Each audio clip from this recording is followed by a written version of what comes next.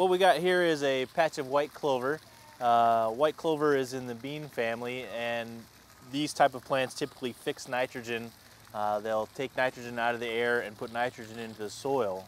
So commonly we'll see yards that have been under fertilized and not fertilized properly will contain a fair amount of clover.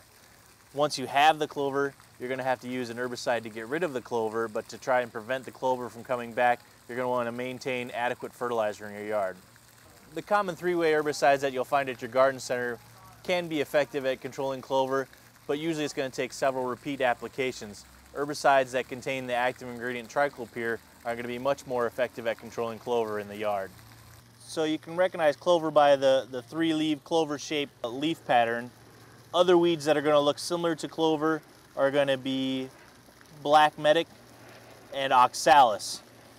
It used to be common to mix clover in a turfgrass stand, the idea being that the clover would absorb some nitrogen from the air and help feed the turfgrass, and the two would coexist together.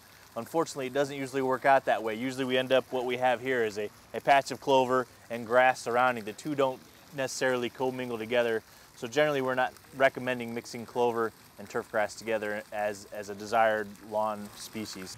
For a little patch like this, it might be just as easy to take a small shovel or a spade and dig this patch up and then transfer some sod back into this place, or reestablish this area from grass seed. You don't always have to use a chemical control to remove your weeds. Mechanical control on small patches like this will work just fine.